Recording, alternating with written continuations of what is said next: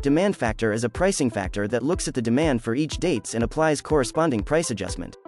Our system picks up the demand for the listing by incorporating day-of-week trends, events, and holidays into the demand forecasting process. It also picks up the booking trends in the market to forecast a high or low demand. You can hover your mouse over the prices on your calendar to see how much demand factor is applied for a specific date. With the demand factor sensitivity setting, you'll be able to control how aggressive or conservative the price fluctuation based on market demand is. To access this, click Edit under Customizations. Go to More Customizations, Advanced Customization, toggle on Demand Factor Sensitivity. Click on the drop-down to choose from the 4 options: Recommended, Low, High, and No Demand Factor. The recommended profile is what our algorithm uses by default.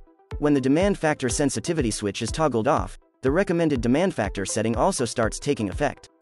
The next one is Low.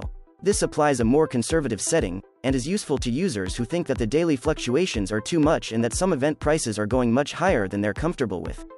In contrast, the High option applies a more aggressive setting, and is useful for users who want their holiday and event rates to be even higher than what our default algorithm comes up with. This is useful for users who have a higher risk tolerance and are willing to wait out a bit before they get booked for major holidays or events. Finally, No Demand Factor completely turns off the demand factor we apply in our algorithm. After selecting a demand factor setting, make sure to hit Save Changes.